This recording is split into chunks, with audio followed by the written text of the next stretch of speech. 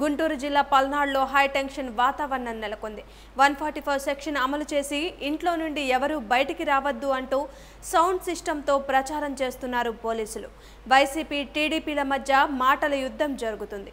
హోరాహోరీగా ఎత్తుకి పై ఎత్తులు ఇరు పార్టీలు వేస్తున్నారు. అక్రమ మైనింగ్ ని సందర్శించేందుకు సిద్ధమైన వైసీపీ శ్రేణుల్ని ఎక్కడికక్కడే గృహ నిర్బంధం చేశారు పోలీసులు. నర్సరావుపేటలో స్థానిక శాసనసభ్యులు డాక్టర్ గోపిరెడ్డి శ్రీనివాసరెడ్డి, గురజాల నియోజకవర్గ వైకాపా సమన్వయకర్త కాసు మహేష్ రెడ్డి, మాచర్లలో శాసనసభ్యుడు పిన్నెలి రామకృష్ణారెడ్డి ఇళ్లను పూర్తిగా పోలీసు యంత్రాంగం తమ ఆధీనంలోకి తీసుకున్నారు. గురజాల్లో జంగా కృష్ణమూర్తిని హౌస్ అరెస్ట్ చేశారు పోలీసులు. దీంతో జిల్లా సరిహద్దు ప్రాంతాల్లో పోలీసులు నిఘా పెంచి దాచేపల్లి, గురజాల్లో 144 సెక్షన్ ని అమలు చేశారు.